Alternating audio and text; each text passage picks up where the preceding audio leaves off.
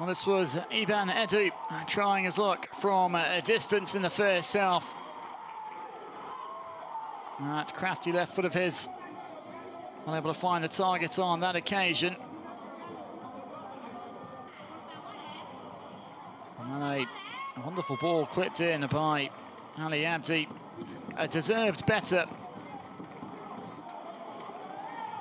And then Iban Edu once more.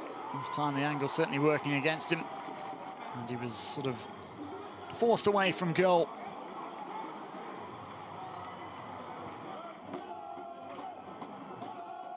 It was from his corner. Which Federico Bicoro got a glancing header on. Well wide though. Eamon Darman coming out.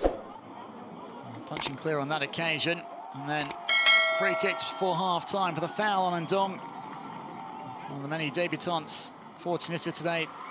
Gil Chikawi shown a yellow card, and then into the second half, and it was a capo booked for an almost identical foul on Abdi. Although, an unfortunate slip. Rather scupper the opportunity. And then Hazeti Miranda had his shot deflected behind. And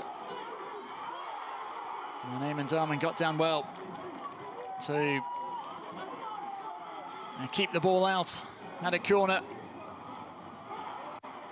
And Gannett with the free kick over the top, and this was the turning point, the foul on Miranda. And Emilio Nsue coolly converting from the penalty spot. The winning goal that sent Equatorial Guinea atop of Group J and clinched a place in next year's Africa Cup of Nations.